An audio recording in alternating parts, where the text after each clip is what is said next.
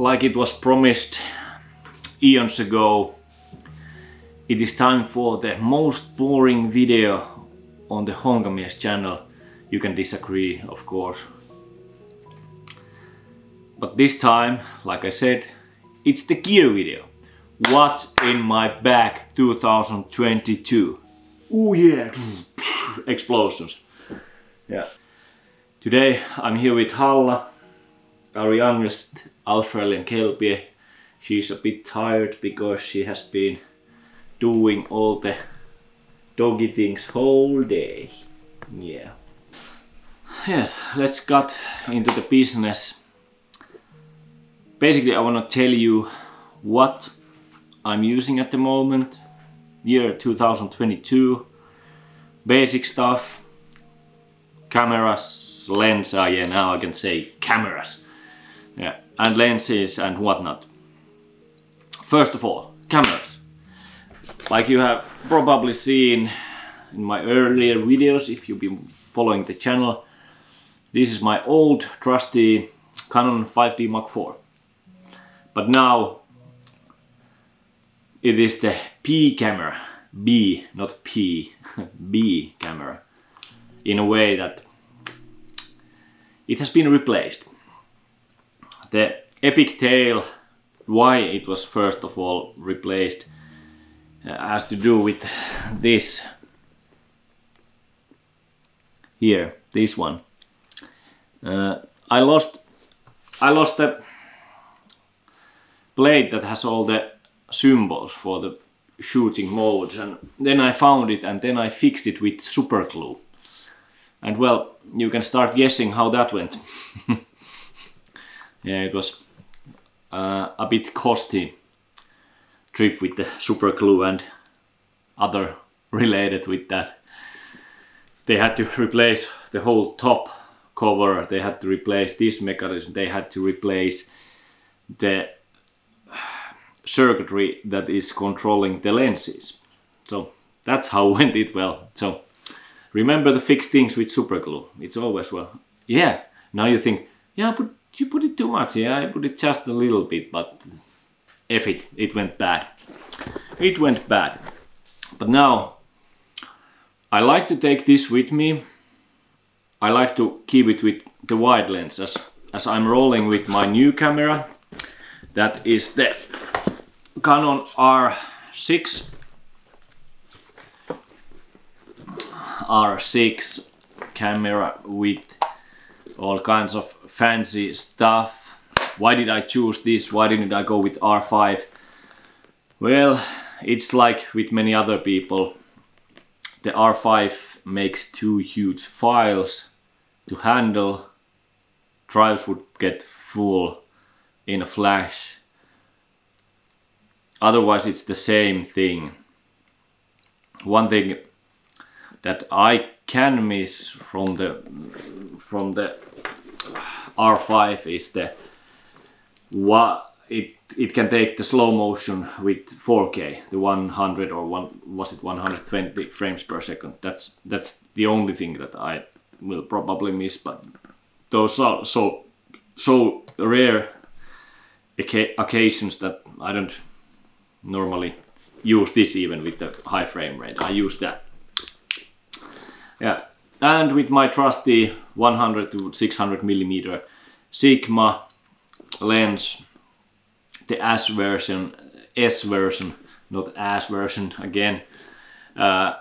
This is designed for the people who have power, who can handle the power, who can carry this huge freaking many kilos of aluminum and magnesium bodied beautiful lens. Yeah, This is really old. It's been fixed one time because this wasn't working anymore, this zoom thing. It had gotten out of the rails that go inside here.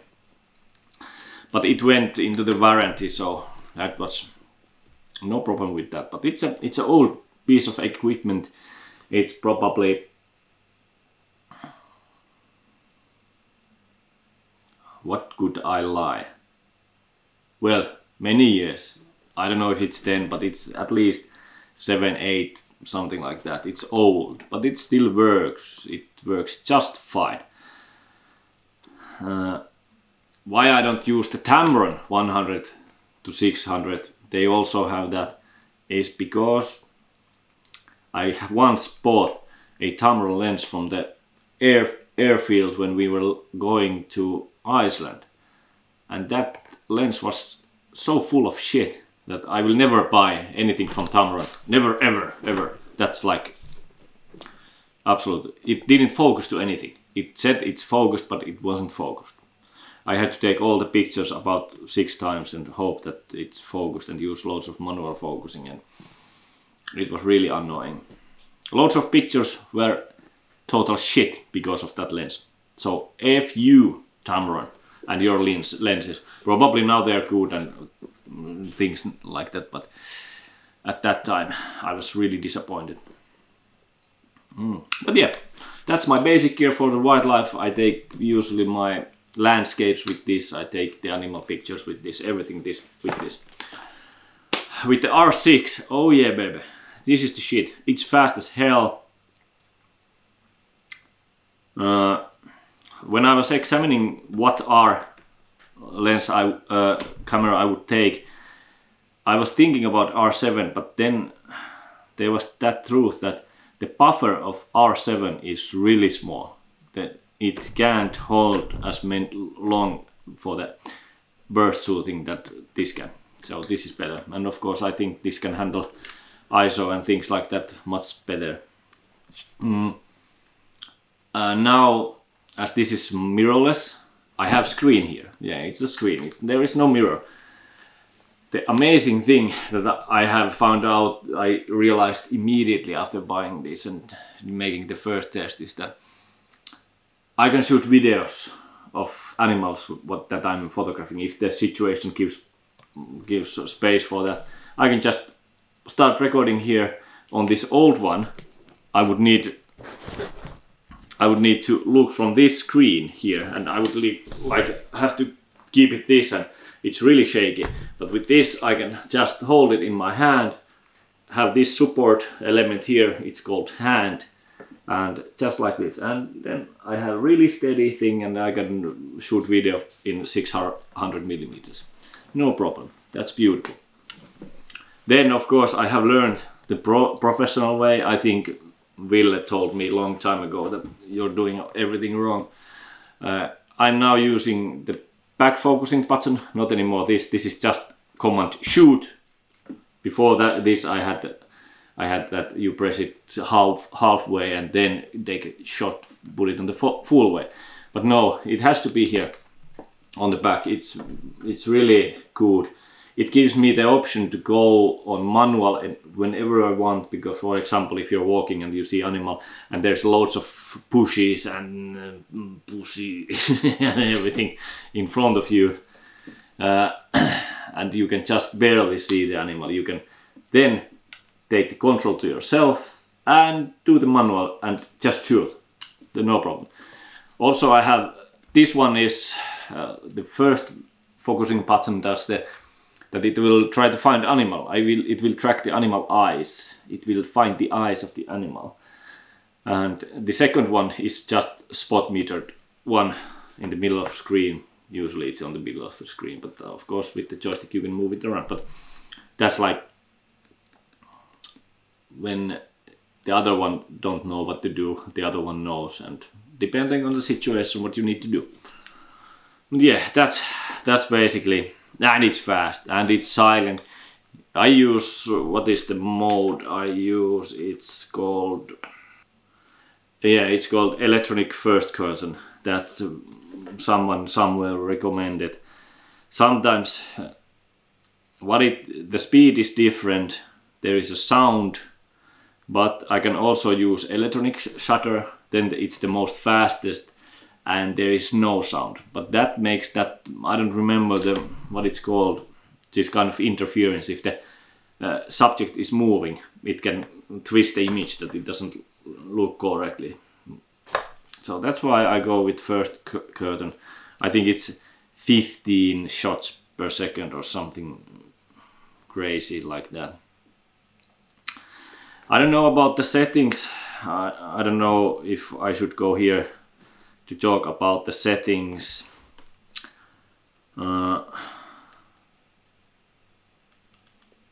Maybe this is not the place for the good settings, or maybe it is, I don't know.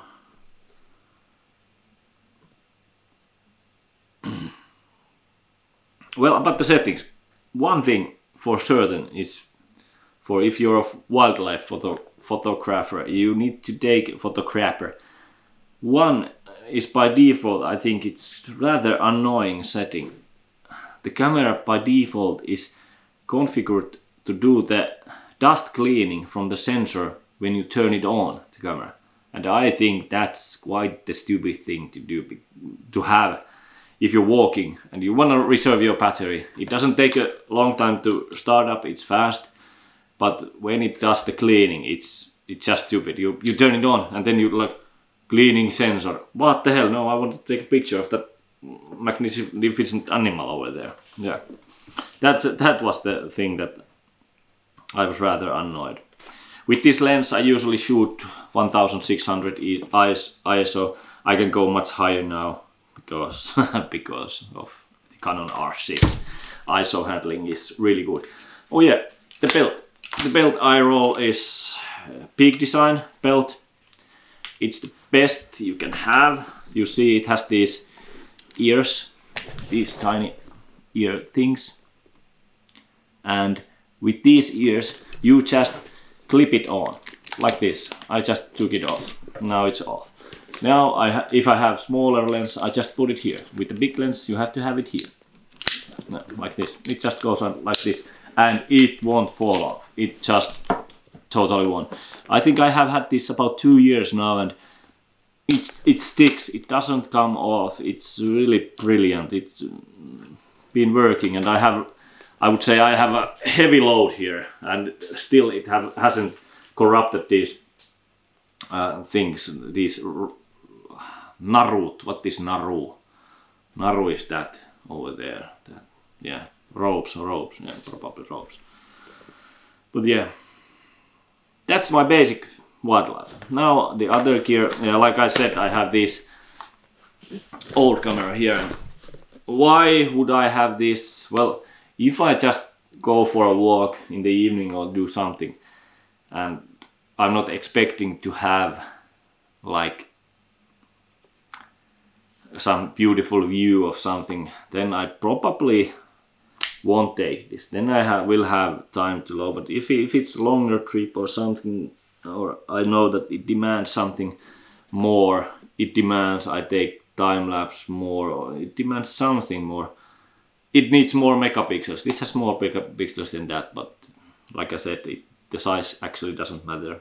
And if this would be too small for you, you can use Photoshop or our favorite Topaz Gigapixel after you have already purchased all the Topaz products. But then with this I would use this 24 to 70 millimeters for this. This is, I think, my first L lens, and it's still working perfectly.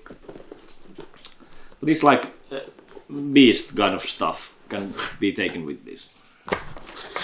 Then I have my wide. This would also go to the landscape part. This is fully manual lens, 2.88, and it's 14 millimeters. Not expensive, about 300 to 400. Then when we hit go and shoot some portrait stuff kind of things, that's where this comes handy. 135 millimeters 1 1.8 Sigma art lens. These Sigma art lenses are beautiful. They make such a great lenses that amazing, amazing. Yeah. Good thing that these both camera bodies have the same battery. They work together. It's amazing. Then I have this with me on my trips. If it's a longer trip or something overnight, I take, usually those will last, the batteries, but just in case I have this, I can load my batteries with power charger, the power bank, with the power bank, like this. This is 30,000, how the hell you say that? I don't know how to say it, but this is huge brick, but it has loads of power. Then I have all kinds of gadgets for small light stuff if you need to make light. For example, this one, this is, yeah, the battery is done. No, it's not. Just a small light that you can use for lighting things up. For example, well, I don't take much pictures of people, but this would work in such a scene, or making a video, lighting a video, or lighting the dog that is sleeping over there.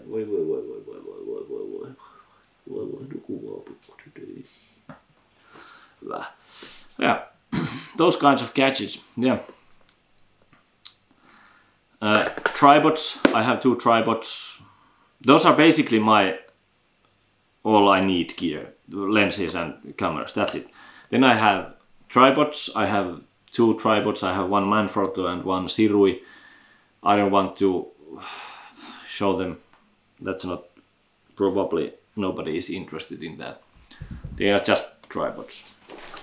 Other stuff, you have to have knife, multifunctional knife always with you.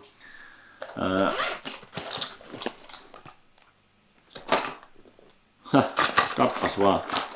Then you have to have black face makeup ready to put your corpse paint on wherever you go. Yeah, all kinds of stuff you need. You know what you need. You never have enough and something is missing always. With the memory cards in these cameras, I have thought it in a way that they are so big that on a trip I don't need another one. So they are all 128 gigabyte memory cards in all of my cameras, except the GoPro camera. That's a smaller one, but it's a different story. Next night there is coming, well, this is more to the winter time and when it's cold, but when you leave your camera to take time lapse, this is the thing that will make your lens warm so it doesn't fog up.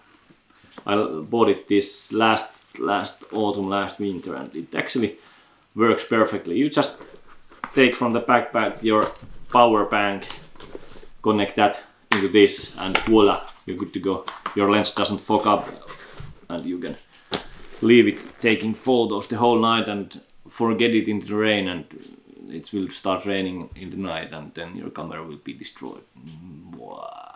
I don't know. Yeah. Then I have my old backpack. This has been Pro Tactics PP450 AV2. Amazing backpack. Nothing special, it has right amount of space. I have that. If you have ever watched my first vlog, check it out. If you haven't, check it out. It's the first film on this channel. I have my biggest backpack on that trip and it was just a day walk, but I have it's like big as the world. Yeah. About the vlog thing, I have Canon M6 Mark II as my prime vlog camera. Then I have GoPro 7 that I usually take the moving pictures, walking, looking around. It's always with that because that doesn't work in any way if you're moving. Just if you have this camera, don't film anything if you're moving because it's shaking, it's terrible, it's all over the place and the footage will look shit. This was, I showed this one in the some previous video when I got fed up with the GorillaPod. People use GorillaPod for vlog purposes, but for me it doesn't last long enough and it's annoying to put onto yourself when you're moving in the forest. When I'm filming, I cannot have the tripod for the vlog camera. That's like out of the question that I would have this camera, then I have my vlog camera on a tripod. No, that doesn't work. I have that camera here and I can stick this into a wood, into a branch, anything. It's amazing, it works really well. Then when I'm walking, I will have this belt, and I will just, when I stop filming with the vlog, I will just clip it on here and walk on. Then it will just hang around with me on my waist here and it works just perfect and it will not fall off. Not anyway. Yeah. What next? Mitäs vielä? Pitäisikö sit ottaa kalja? One bag. Where are the batteries? But that's it. That's my things that I use to take my crappy photography. It's not anything special. I don't have really expensive lenses. This Sigma costs 1,300 euros. The C contemporary model, or what the hell it was called, costs under 1,000 euros. This has 5% faster focusing system than the C1, this S1. Sport. This is the sport model. Oh yeah, I also, as the R6 has the lens mount is different. I bought the adapter. I have the more expensive one that has the ring. I can configure anything the camera to do with the ring. Is it the straight ISO if I want to make it brighter? If I use AV mode, I can put the lighting meter down faster from here and things like that. It's really nice. And of course I have on the screen here, I have the screen protector installed so that it won't explode.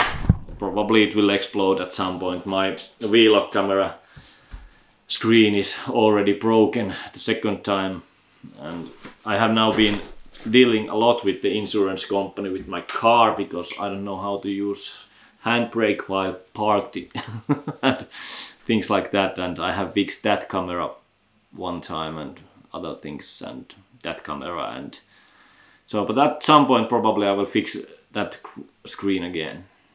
Yeah. On the vlog I have that metallic cage with that vlog where everything is on, and there is that Rode micro mic. What is it for vlogging? Works just fine. Sometimes you have to use, I use Adobe Premiere, Lightroom, all the Adobe family stuff. You have to use that denoise. If there is some kind of noise coming on the background, you can get rid of that. But usually it works fine. The pro tip now that came to my mind, because I have made you watch this terrible kind of video. The thing, the pro tip is with the Adobe. People say always that Adobe, it costs too much. Well, the Photoshop, Lightroom, if you can go with those, just basic photo editing, it's over 10 euros per month. It's nothing. It's like you buying a couple of beers here in Finland, a couple of good beers per month. It's nothing. But I have the full subscription. I have everything, all the things that Adobe offers, the full Creative Cloud subscription. But it only costs little over 40 euros per month. If I would have the Premiere separately, it would still cost a lot. So why don't take all? I have all. I have played around with the other software also, like the After Effects, things like that. And the thing is that they are asking the price of 60 something euros for the whole shit per month. Don't go with that. Go to the Adobe, sign into the Adobe website, surf around with the support, try to find chat. There is a chat there. There is somewhere in there, there is a chat. Start a chat with Adobe customer support and ask them politely that, yo, what's up? What's up, Adobe people? Do you have any special offer for me for the Creative Cloud subscription? And it doesn't take long. The support guy will ask that I will ask some manager or something, and it will ask an offer for you, and you will probably receive an offer, and it's might be 20 euros or something off. My first experience was that I saw that there was these days that if you this offer that if you start Adobe subscription, you get it for 39.90 for 12 months. Like for each month it's 39.90. No, that's not bad. Well, I went there and it was something that it wasn't available in Finland, or I missed it, or there was something, and I asked that, hey, there was this offer, can I still get it? Well, I did get a better offer. I got it for 34 euros per month. So I don't know what's going on with them, but do it. Go to the Adobe website and the support and ask for that. Of course, I don't know what would happen if you suddenly like say that, oh no, I don't want this anymore. Probably it will just stop because you will move your credit card away from the system and things like that. Yeah, that is the pro tip of today. Thank you for watching. I will put a couple of pictures. I think I have taken something, I'm not sure. If there is, check it out after. There might be a couple of pictures. The future plan. Hallå, tuu tänne. Tule tänne. Hypätään. Sano moi. Sano kaikille moi tuolla. Just, yes. I had 90 subscribers. My subscription count went to 90 suddenly. But then someone left because it is now 89. So if you're watching, save me and subscribe to my channel, then I will have 19 subscribers. So, plans. Do I have my future plans? Well, the plans is to go and document the forests that are going away, that are dying because of human waste on this planet, and make documents and pictures of those. I have lots of areas around that needs to be visited, documented and things like that. One thing that I need now is this. A beer, yes. My holiday starts now. It's the second part for 2 weeks. Holidays. We're gonna be visiting some Norpa areas again. This time a little bit kind of different. Maybe some footage from there, I don't know. I have plans to make at least 2 or 3 videos during my holidays. So that's why it's time to take one cold beer and start celebrating my holiday. Yeah, I have many over there and sauna is over there, so I will today sauna and beer day. Mikä siellä on? And on the upcoming night there will be Perseids in the sky, so probably I will try to take some time lapse of those, compile those images or something. But thank you for watching. Subscribe, like, have a nice end of the summer and all the good stuff. See you!